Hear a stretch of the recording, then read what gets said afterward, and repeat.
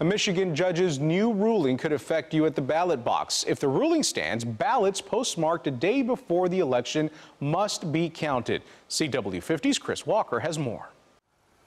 Michigan voters are being encouraged by the Department of State to return absentee ballots as soon as possible to avoid a late rush following a court's decision to extend the postmark deadline. But many of our local leagues are volunteering to help the clerks out. And then, of course, we're encouraging poll workers, people to volunteer for poll workers and to help on the absentee ballot counting boards.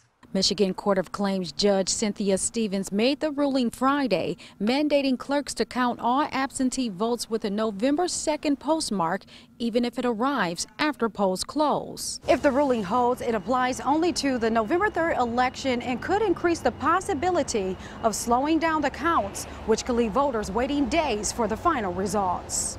Well, I'm not sure exactly how long it will take, but the Secretary of State has been very clear in the fact that don't expect to have a result on the election day because we are encouraging so many absentee voters. Some members from the Michigan Republican Party tried to intervene as defendants in the case, but those motions were denied. Some of the changes that the judge just ruled on are sitting in the legislature right now, and they just haven't moved.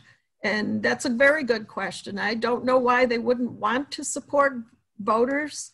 In Michigan 2 years ago, we voted to overwhelmingly to make voting easier and more efficient and convenient for the voters. Secretary of State Jocelyn Benson released a statement about the court's ruling that reads in part, "We still want voters to make a plan to vote now and not wait until the last minute if they want to vote by mail."